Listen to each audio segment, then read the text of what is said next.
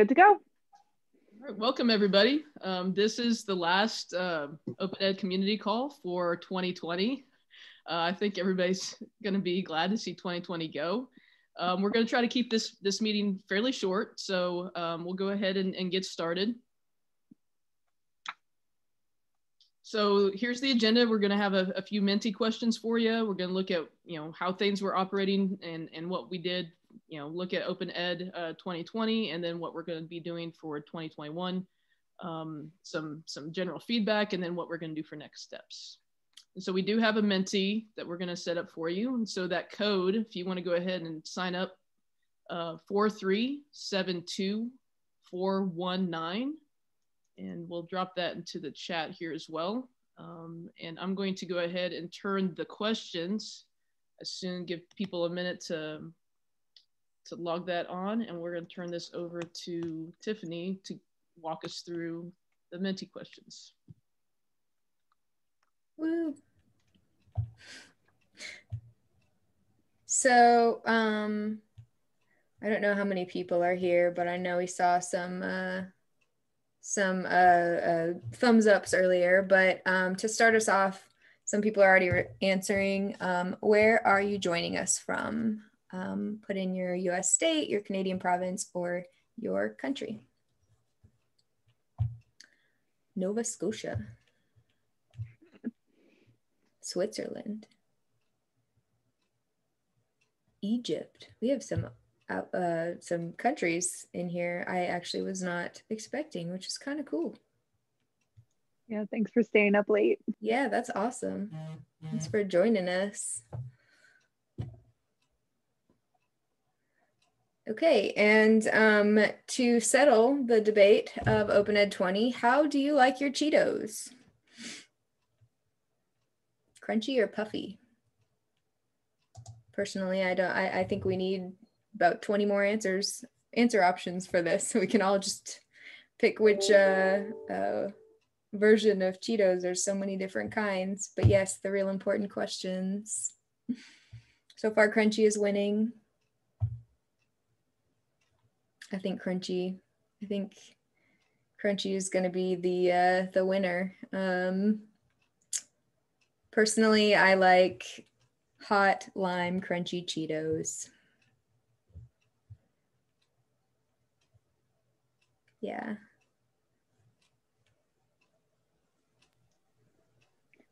Puffy is actually the correct answer, according to Mentimeter. Well, I disagree.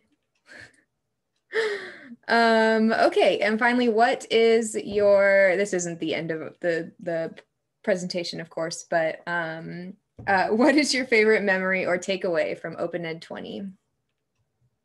There's so much going on.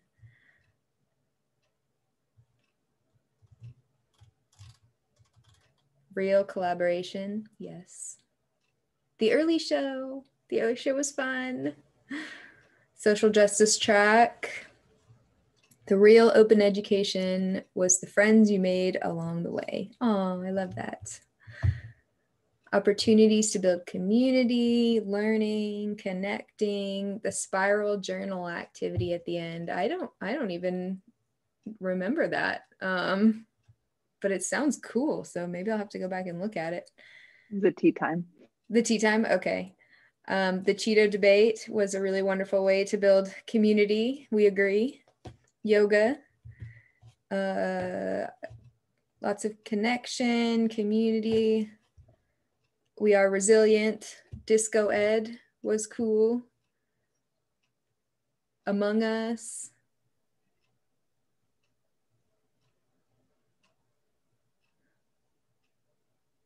The care equity grid from Maha and Mia's plenary. Where is that?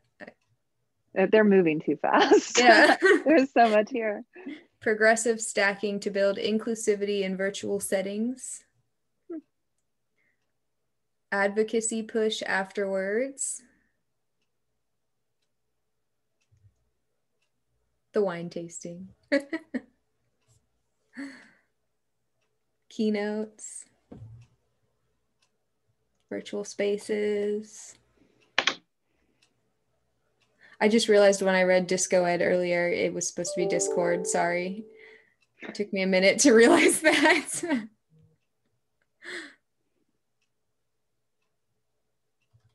My bad. Maybe we should think about a Disco Ed for next year. Yeah. Oops. Okay. I'm sorry, I don't remember who I'm supposed to pass this to. Me. Okay, I pass it to Nicole. All right. So just to make sure everybody's sort of in the loop about what's going on the oh yes, Stacy, the Discord joke has been is perfect and very true. We can stick OER in anything. So we do want to provide some operational updates just on general conference operations. From the 4 organizations that have been supporting the conference and the operations team, just to quickly wrap up a couple of things for the 2020 conference. We obviously the conference has now come and gone. It happened on November 9th through 13th.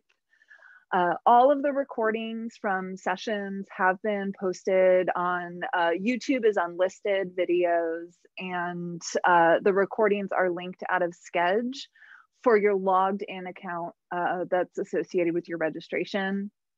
Once we finish resolving a few issues around captioning and speakers, we will be releasing all of those videos publicly at some point in the new year. So stay tuned for that.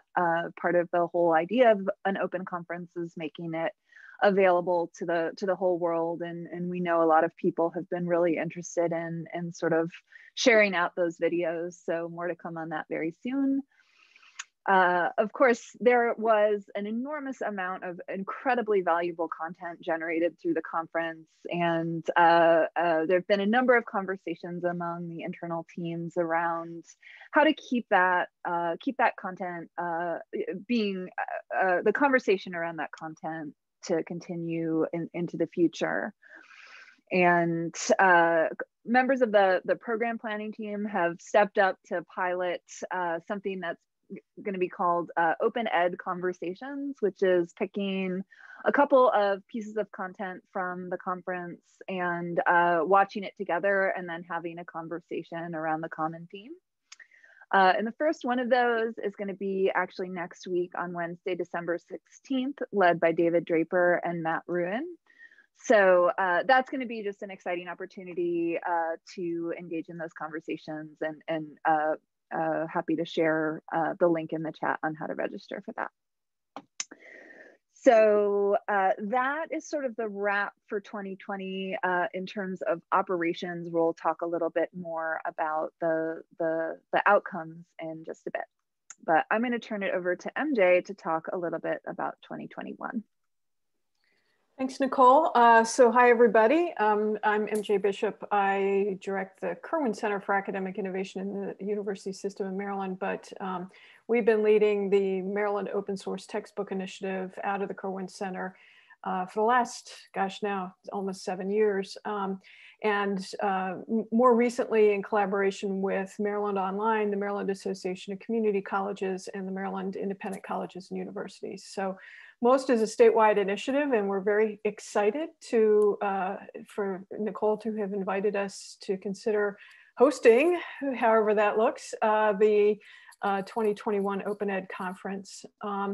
We have decided that next year's conference will continue to be virtual. That decision has been made upfront, so it will be a little easier to plan.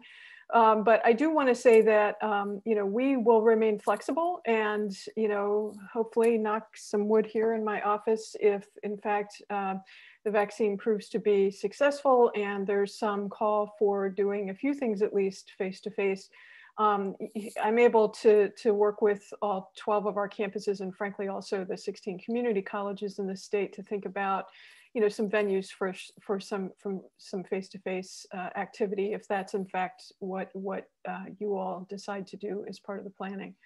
So we'll call it a hybrid, flexible, open to whatever comes our way, but at least for the time being, beginning with looking at planning this as a virtual event. And I'm excited about that because frankly, I think you all hit it out of the park for this last year. So I have no qualms about this being a virtual event in the fall. As the slide says dates are to be determined, but obviously we'd still be looking at that October to November timeframe. And the same 4 partner organizations will be supporting. I don't think Colorado is really going away. I think he's just going to step into the background like I was last year. And this year Maryland will be much more in the foreground, but of course we'll still have Spark doing the amazing things that they've done to coordinate this, and OpenStax facilitating, and also really importantly being willing to be the fiscal sponsor of this, because I think they're all feeling a lot more confident about next year, but this year, of course, the fact that OpenStax was willing to take the chance that they did on all of this just says an awful lot about that organization, and huge thanks to them for that work. So I'm a little disappointed that we're not going to be able to treat you all to crab cakes, you all, and make sure that there's Old Bay on everything that you eat during your time in Maryland, but we'll figure out some way to do that virtually and compensate you all for that in the end. Nicole, was there anything else you wanted me to cover?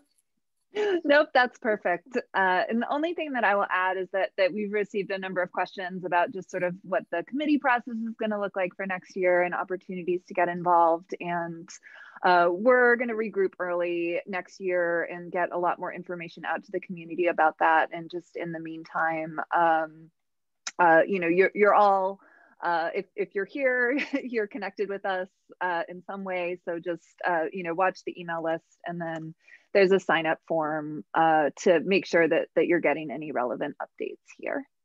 And Tiffany, we'll be sure to send recipes on those crab cakes. Make sure that you're doing them right, doing them the Maryland way. One thing I wanted to be sure to note, we feel like we have huge shoes to fill after following Colorado's lead, but I'll say I think we're also up to the task. So we're looking forward to the role that we can play in supporting this work in the fall. Thanks so much, MJ. And the idea behind our 4 organizations coming together to support this conference in early 2020 was really coming out of the fact that at the time there sort of wasn't going to be an open ed conference if people didn't step up to organize it. And our role in that process was to provide a little bit of stability and certainty over the 2020 and 2021 years, of course. That was before we knew there was going to be a pandemic. But I think that, I just want to express to you, MJ, and to our colleagues in Colorado and OpenStax, just, how grateful we here at the Spark team have been to work together, and we're all certainly committed to making sure that next year's conference is successful, but equally committed to continuing to work closely with the community to figure out what happens next after 2021, and making sure that this continues to be a conference that is truly for and by the community. And our sort of mission in all of this is to provide the space for those important conversations to happen. So we're counting on everybody who's here and everybody who's not here to be part of that process going forward. So more to come soon. All right. So now I am going to turn it over to Emily to share back a little bit what we have heard from you all in the Open Ed 20 feedback form. Great. Well, we're going to step back in time to June, I think. Oh no, here we are. So here we are with some nice responses. At the end of the conference, we had a feedback form. One question was, where do you reside? And we had 89% of respondents in North America, but we were excited. We did have international participation. 4% of respondents were in Asia, 2.5% in Africa, 2% in South America. So while it did remain an overwhelmingly North American audience, we do have participants from all over the world, which is very exciting. Let's see, so the next question was, how many times have you attended Open Ed conferences in previous years? And we had a little over 70% of attendees were very first time attendees, had never attended the conference before. And another about 10% this was just their second year. They'd only attended one previous time. So about 80% of our attendees were in their first or second year of attending the conference. And we certainly do think the online format made it possible for many people who had been unable to attend in the past to be able to attend this year. Oh, nice. And so there's an opportunity in the chat to fill out the survey if you attended the conference and had not yet had a chance to fill out the feedback. So now we're stepping back in time to June 2020, and we solicited feedback as we were planning the conference, and here were a few of the highlights that we heard. There was some concern around having keynotes. There was a request to avoid or at least clearly mark vendor presentations. We wanted more diverse representation, including Black, Indigenous, and people of color. A call to elevate voices on the margins, to focus on accessibility of the conference, the importance of inclusive networking and mentoring opportunities, and as well as a call to help newcomers feel welcome. So that's where we were starting. And so these were goals. We wanted to address all of these areas. And now after we have held the conference, here's some of the positive feedback that we received. People were excited about the variety and diversity of programming that we offered. We talked about how there were a lot of people who were able to attend for the first time because of the virtual format. And again, that was pandemic driven. That was not, that just happened, but I think there've been benefits to come from that virtual format. Many people said that they were surprised at how much they actually enjoyed a virtual conference. And there was general support for the organization, the technology, the way you were able to get into sessions, that sessions were recorded, and appreciation for Discord, the opportunity to connect in that other platform. There was also some more negative feedback or areas for growth. People commented about the quantity of programming. It was hard to attend all the sessions, and the scheduling didn't work for everyone. We definitely had a North American centric schedule, and so the schedule was too early or too late for some. There was a comment that there wasn't much downtime, and so some people were requesting longer breaks. Of course, Zoom fatigue, it's a thing, and we do hear you on that. There were some comments on the frequency of the code of conduct statement. It was read at the beginning of each session, and then a call for more student, international, and Black, Indigenous, people of color voices. So there's more work for us to do as we continue trying to plan a very inclusive conference.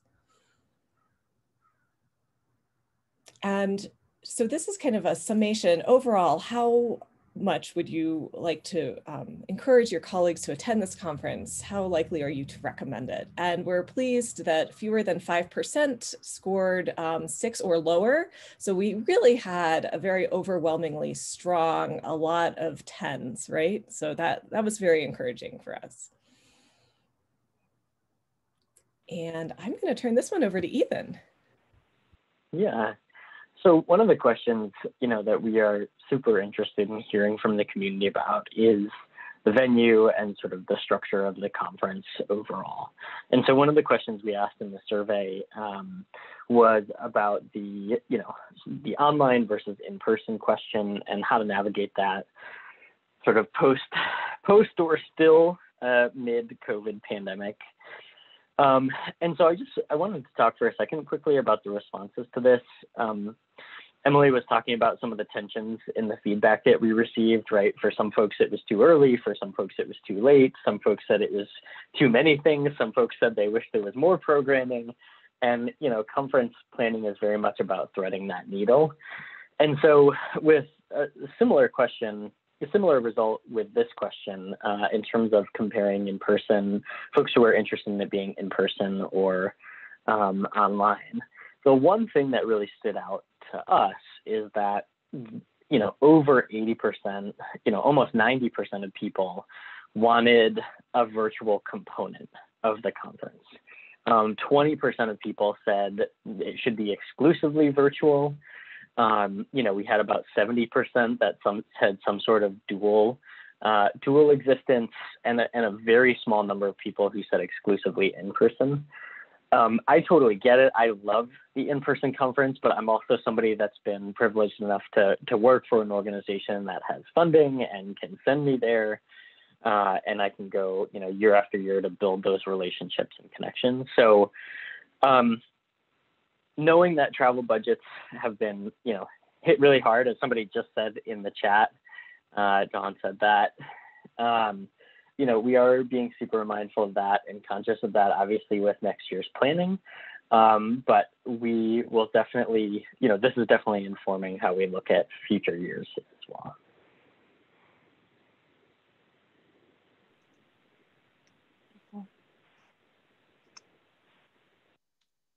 Yes, and as Maha says in the chat, nothing should ever be without a virtual option again. Agreed.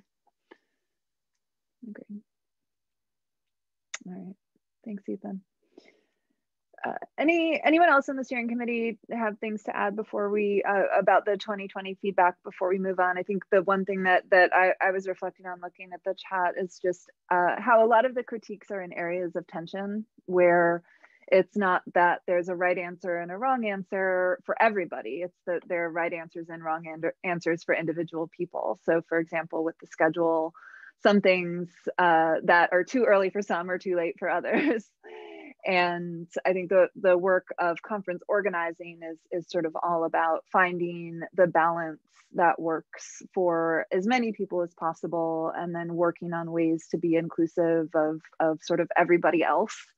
So we have a lot to think about in terms of how to strike the best balance. And I think one of the biggest things that certainly and I think we have learned through this year is that the best way to do that is by asking people. So thank you all for continuing to show up at these meetings and sharing your input. And the conference is so much better for all of the input that everybody gave. So definitely intending to continue that for next year.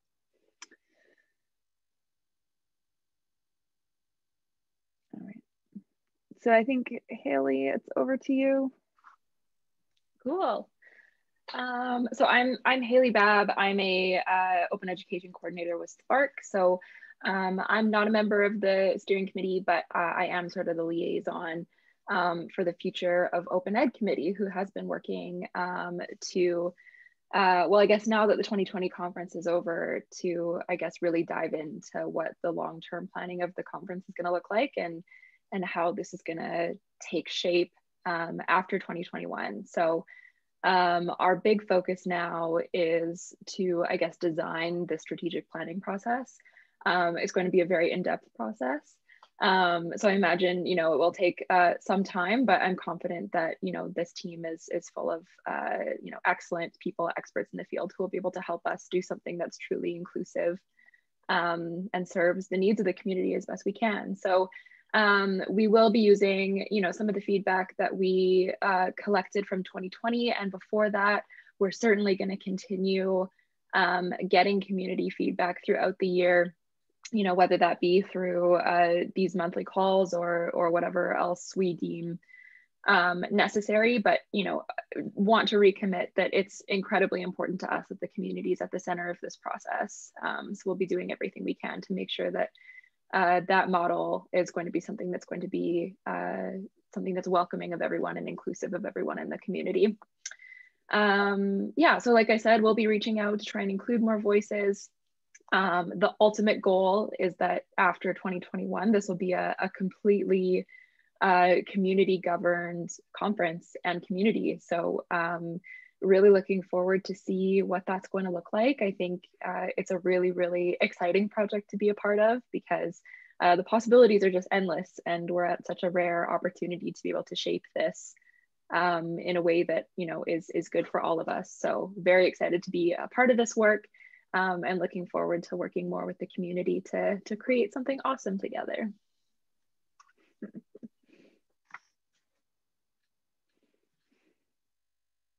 Oh, is this me too? Yep. Oh, okay. Cool. So sorry, everyone, we're exhausted. We're just doing the best we can. We're all ready to say goodbye to 2020. Yeah, seriously. Cool. Great. Yeah. So this is just, if you could give us some feedback now, we'll start now. So how do you want to be involved in 2021, and not only in 2021, but beyond? What does that look like to you in every single way I can? Oh, I love that. Me too.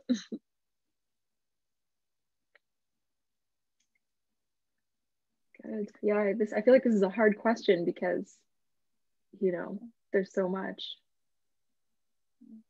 And of course, anybody, this isn't going to be linked to your name. So if you would like to sign up for something specific, please, you know, make sure that you communicate that in a different way. But we just want to ask, you know, what ways do you want to be involved, and maybe ways that we're not thinking about.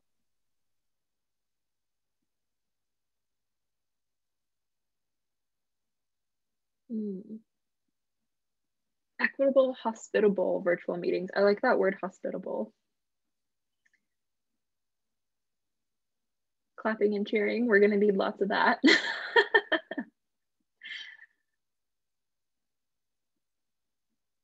Abstract reviewing, yeah. Yeah, lots of questions about the needs. Like, I think we'll have more information on that sort of in the new year, more specific roles that we're recruiting for, but yeah, still working through 2020 content. Me too. There's so much good stuff.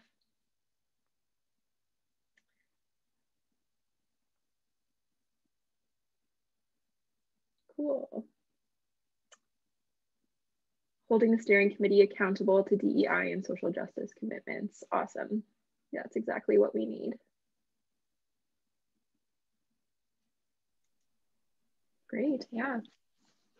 So I see there are a couple of questions in the chat. So one is what are some of the needs from Michael? I think we have a lot of thinking to do about that. So more to come on that, but we also just wanted to ask the question of how you want to contribute. So this is the other side of that. And Maya also asked the question about, is there an opportunity for the community to be able to pose questions in meetings like this? And like, yeah, that's a great suggestion. And maybe there's like a form or a structured process for doing that. Thanks.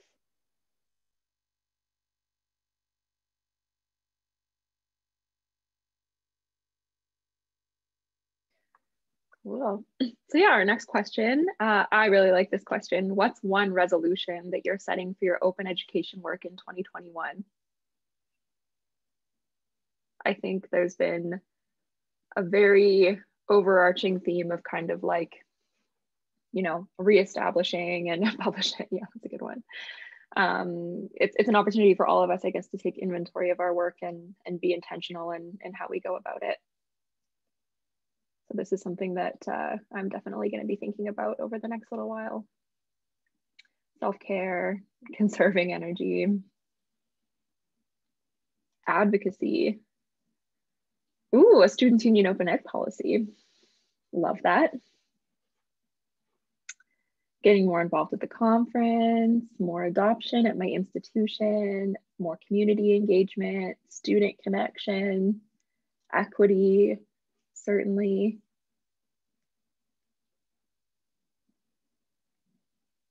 It's fantastic. Structuring my program and positioning it for accountability.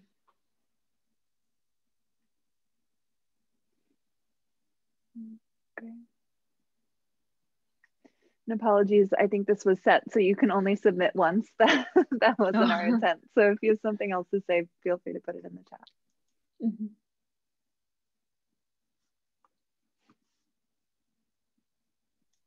And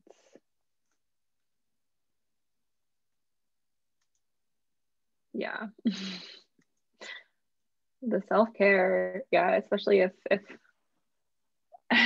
if next year is anything like this year, which hopefully it's not, but you know, it's been a good lesson for me in conserving my energy, that's for sure. Should we move on? Yeah.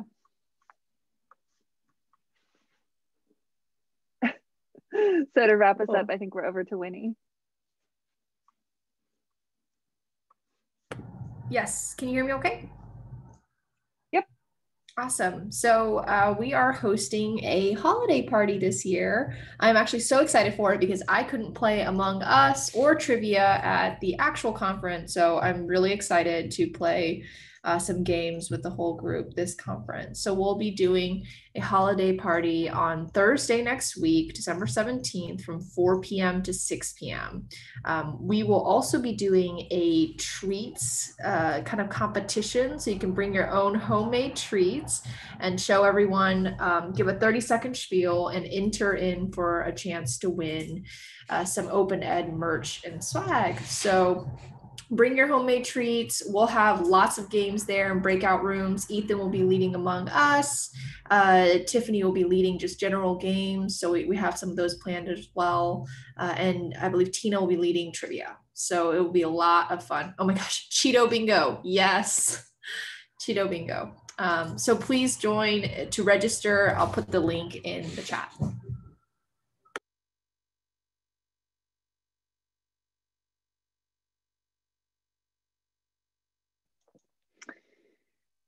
Cool.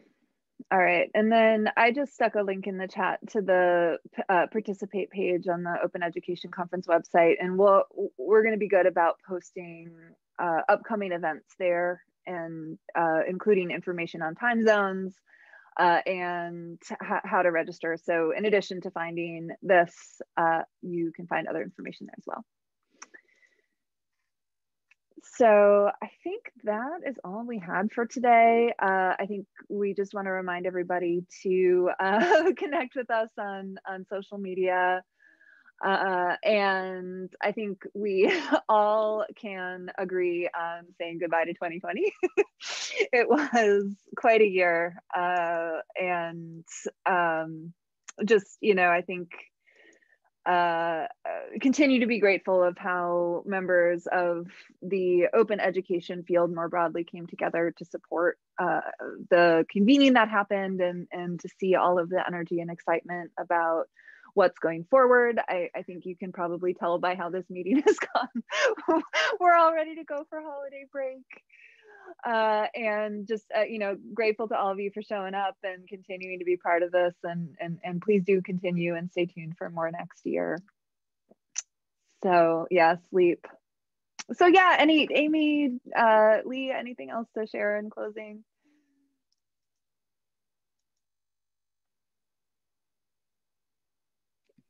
Having trouble finding the unmute key.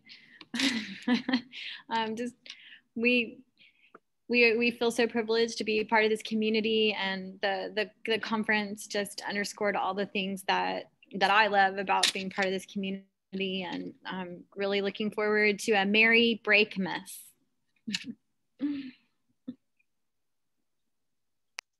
Very nice. All right, well, please join me in saying goodbye 2020. We'll see you officially in 2021, but do come to the holiday party and open ed conversations next week. It'll be fun.